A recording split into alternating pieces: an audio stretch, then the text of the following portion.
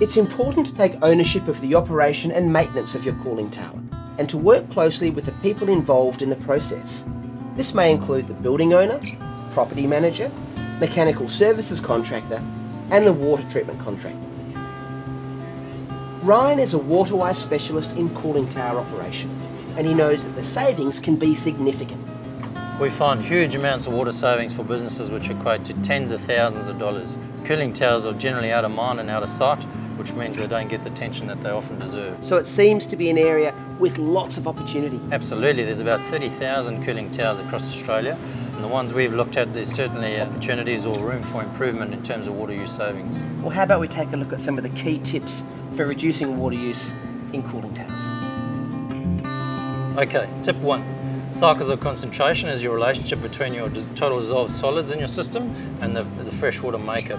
Get that wrong, too low and you're wasting water. Too high and you get impacts to your system like scaling, fouling, corrosion, and even health impacts like Legionella. So talk to your service providers, make sure you're optimising that cycles of concentration in your system. Minimise your water use through ownership of the system. Make sure the operators and the management own that system through regular checks and maintenance. And what do those checks involve? So together with Water Corporation, we've generated a generic checklist that can be applied to any business, and that includes things like checking of ball valves, system leaks, system design, all those types of things. So really good operation maintenance, basically. Absolutely. Have a good relationship with your water treatment service provider.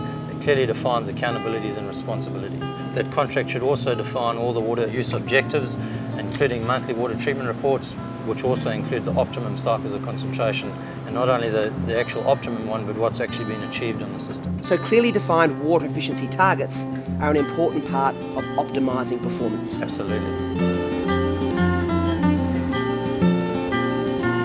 The cooling tower is an area where huge savings can be made.